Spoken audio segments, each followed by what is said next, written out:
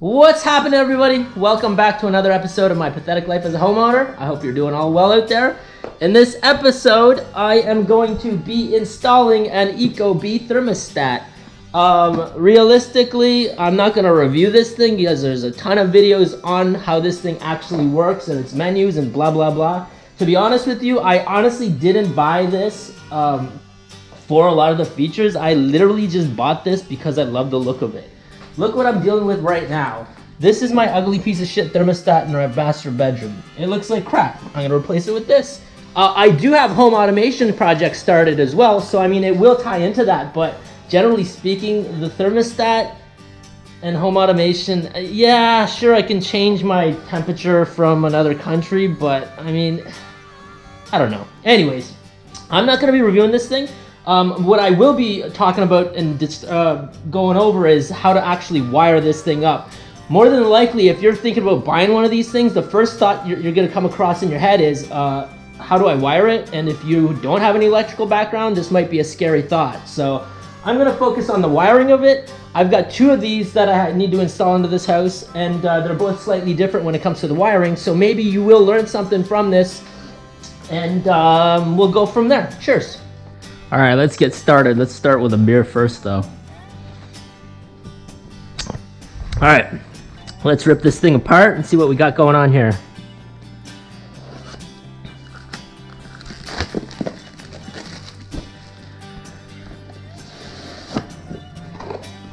Bam, we got the nice little display. We got some tips with a Find a Pro, and then we got an instruction manual. We got some wire labels.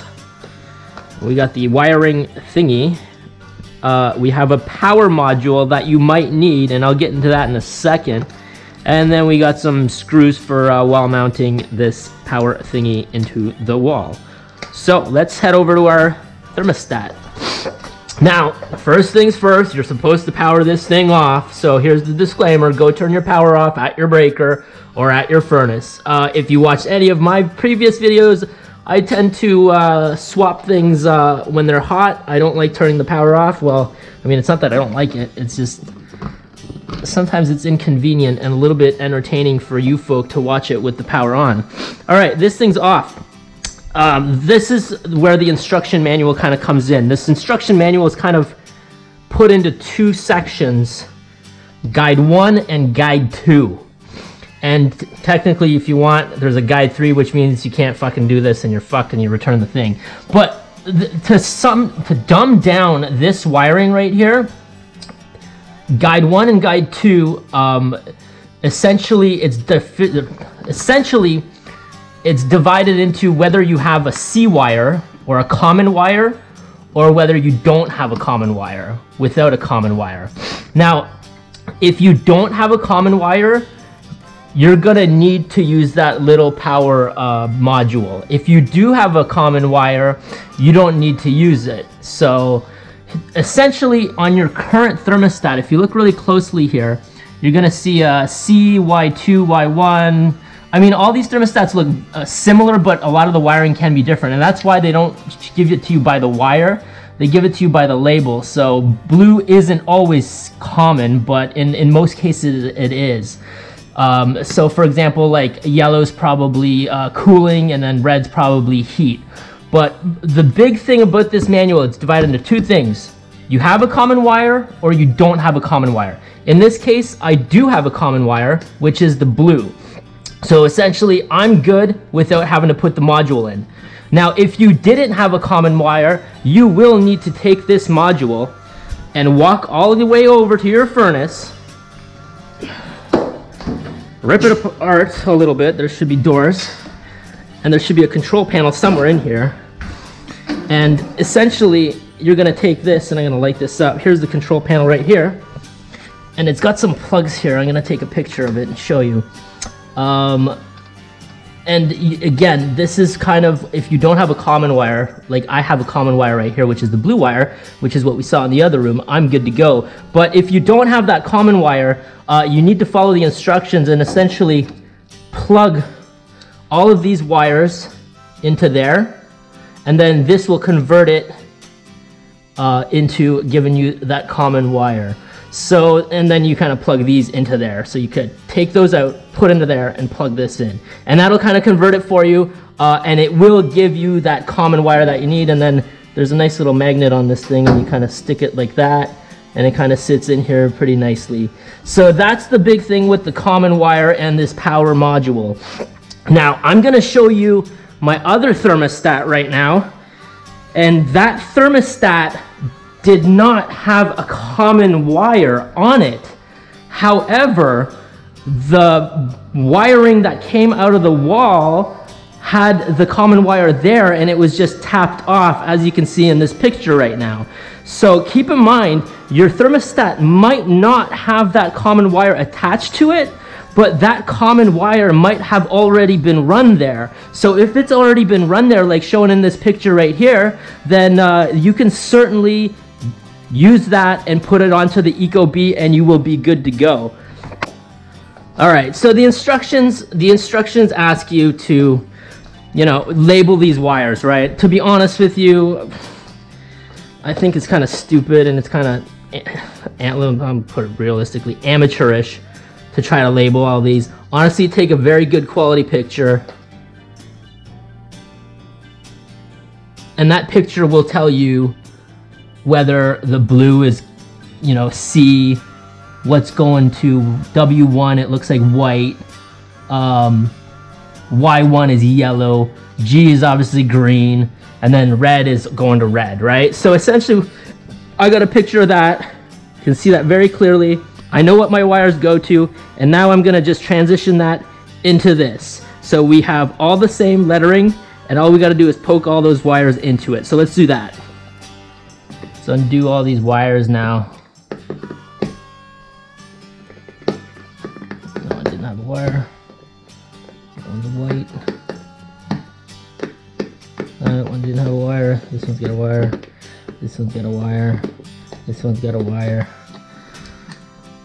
Unplug all these. Try not to touch them because they're live. I mean, it doesn't really matter. I mean, when I say touch them, I'm not worried about touching them because they're low voltage, but I'm saying touching them as in touching each wire to wire, because you run the risk of shorting something potentially. All right, that's cool. That's off now. It's time to get this motherfucker off here. Woo! Bam! All right, now this, you're kind of left with this stupid old paint fucking section where this is all painted nicely and this is all old paint. So cross your fingers. This covers it. If I put it here, yeah, it's fucking, it's kind of half-ass covers it. All right, I'm gonna take a break here. I'm gonna touch this up a little. Damn it. The other option you actually have, to be honest with you, in the box is at the very, very bottom. You can put this damn thing on, which will certainly cover everything. Hold on, I'll show you. Certainly covers everything, but looks like shit. I don't like it at all.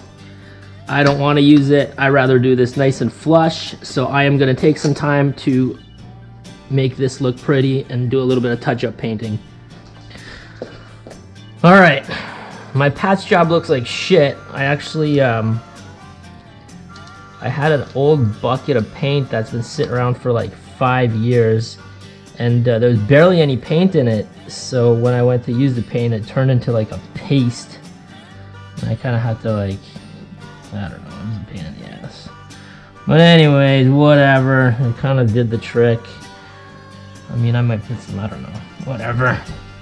Shit'll buff. All right, next step, let's mount this little connector plate. It's got a little, if you notice, there's a little level there to get it dead on center. So I'm gonna put a hole, up here. Actually, I'm gonna lift this a little, that's fine. And then put a hole down here once I'm level, so I get my center. Bam. All right, 3/16 drill bit. Drill those out.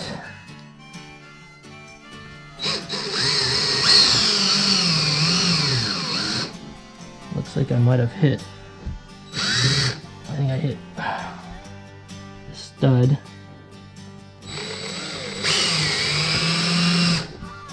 Alright, cool. I hit a stud. That means I might not need the plugs in. So, what I mean by plugs is they come with screw plugs. If you don't hit a stud, you put one of these in. If you do hit one, you don't really need it, and you can just kind of screw it in. So let's do that.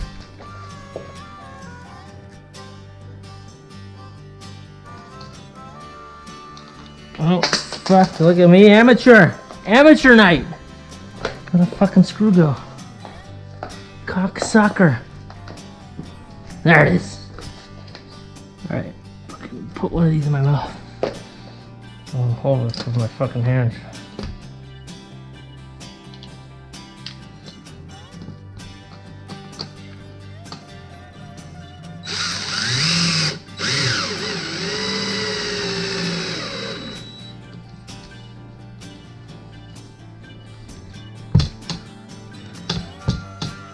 Get a level. Looks level there.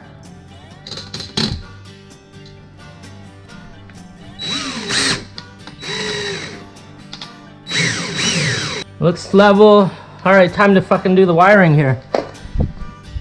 Back to the phone.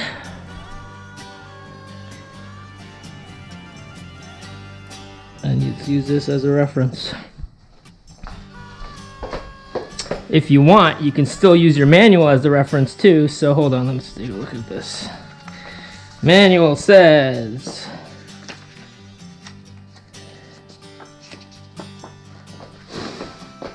if you use the labels, use the manual. Honestly, if you don't use the labels and you have all these little W1s, W2s, blah blah blah, it's all the same stuff. So if you have a W1, you put it into W1. If you have a yellow Y1, you put it into Y1. So that's what the manual says. I'm gonna do this like this as well. Now these are, you don't need a screwdriver here. And you put them, so blue's common in my case. Get it in there and then trying to pull it back a little bit. All right, then we had white going to W1. So white goes to W1. Get that in there. Make sure they're secure.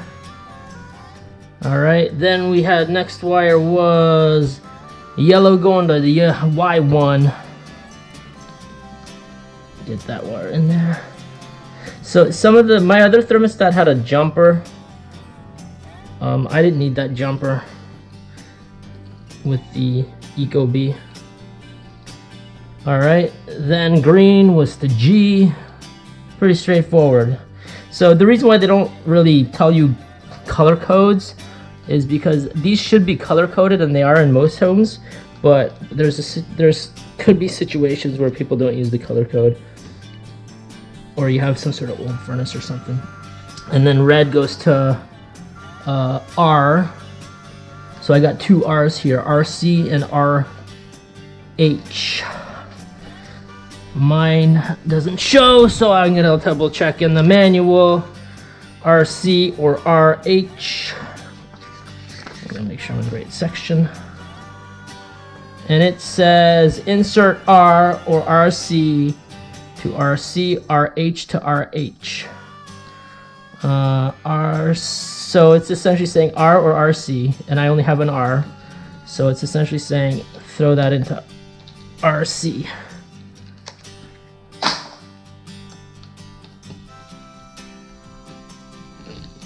Alright, it's in RC. I'm gonna push this back a little bit.